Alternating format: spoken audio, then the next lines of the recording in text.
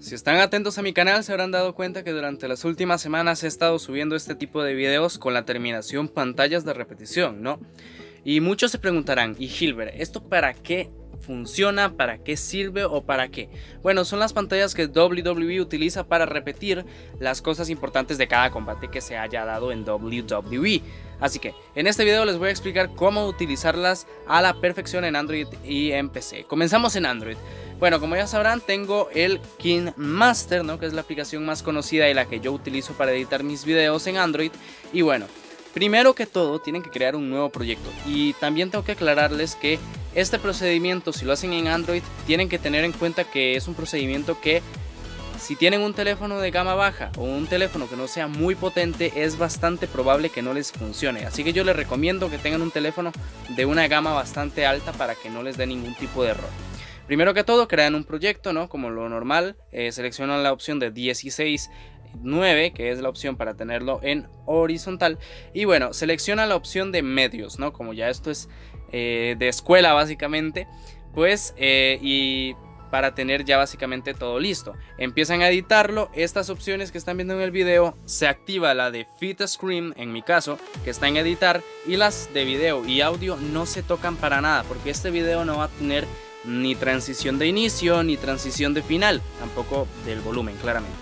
El volumen, yo a mi parecer debería estar bastante bajo, no al 100, y también les recomiendo que le bajen o que le pongan lo de ecualizar, ¿no? Para que sea un poquito más estéreo el asunto. Y empiezan a cortar como se ve en el video. Ahora les voy a enseñar para que hayan varias imágenes que aparecen por un segundo, ¿no? Por un segundo que WWE las pone.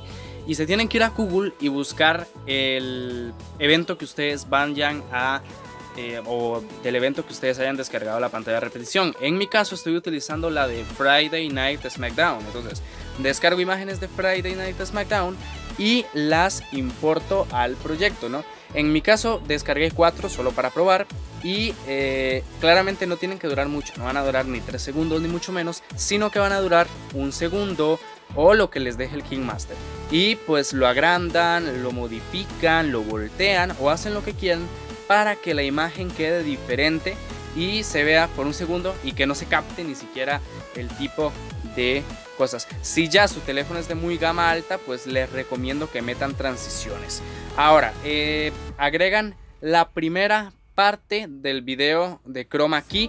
¿Para qué? Para que se vea la primera animación y puedan hacerlo perfectamente. Entonces agregan la primera parte, la recortan a un punto en la cual ya ustedes vean que está casi llegando a donde es el Chroma Key, y hacen lo mismo con el final. Y ahora sí agregan ya el video como tal.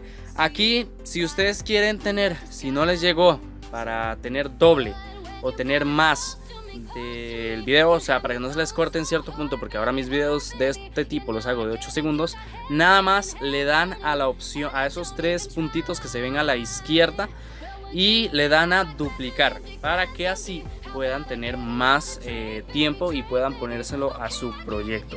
Ahora bueno, aquí estoy explicando lo de duplicar, ¿no? Para tener doble tiempo, eso lo duplican y ya teniéndolo así se van a la opción de, bueno, tocan primero el video del Chroma Key, ¿no?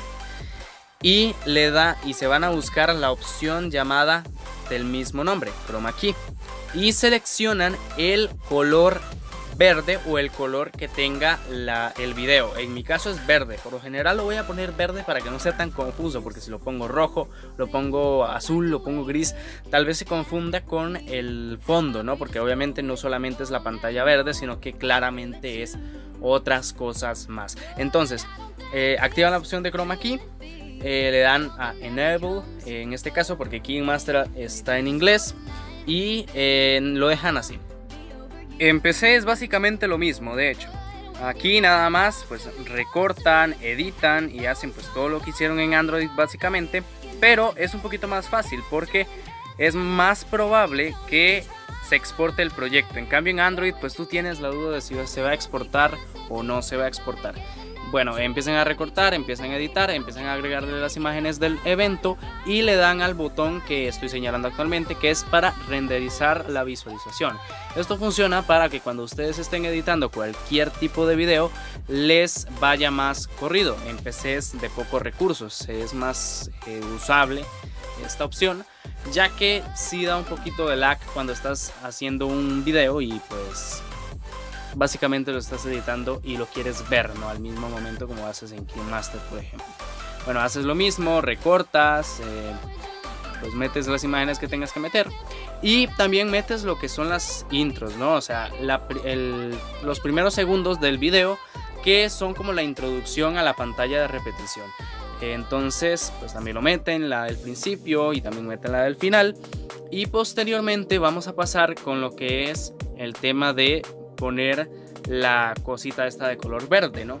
Que en PC es muchísimo más fácil que en Android, porque nada más le das a un botón y pues ya se haría la magia, básicamente. Es un poquito más fácil, es igual básicamente, pero sí es como que más sencillo. Entonces arrastran o le dan al botón de más y recortan la primera parte, porque obviamente no creo que vayan a tener un clip ya solamente con la pantalla de color verde, ya que pues obviamente yo le meto la primera parte y demás.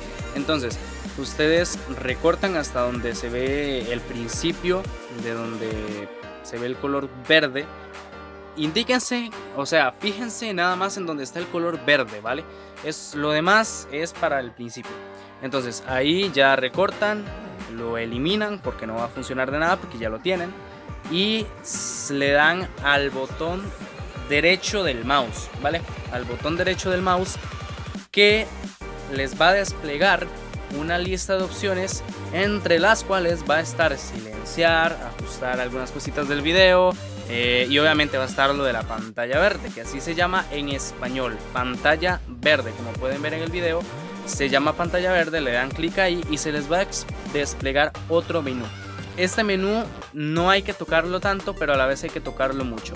Le dan al botón que parece un tintero y tocan el color verde de la pantalla de repetición o del video, básicamente, y ya estaría.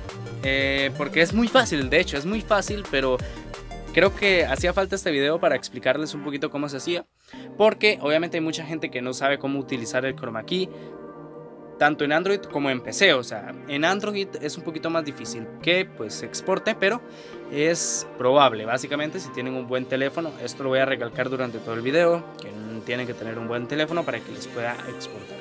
Para exportar se van al botón que dice exportar, o en inglés creo que es export, porque obviamente yo lo tengo en español, no lo voy a tener en inglés. Y pues ya les estaría exportando. Pueden ajustarle lo que son la cantidad de FPS. Yo por lo general lo pongo en 60 FPS, aunque es una mentira total, pero da igual. Y bueno, este sería el resultado final que se les va a mostrar actualmente de cómo queda el clip. Y como pueden ver, queda bastante fluido. Se ven por un segundo las imágenes y se ve bastante bien. Espero que les haya quedado claro. Bye bye.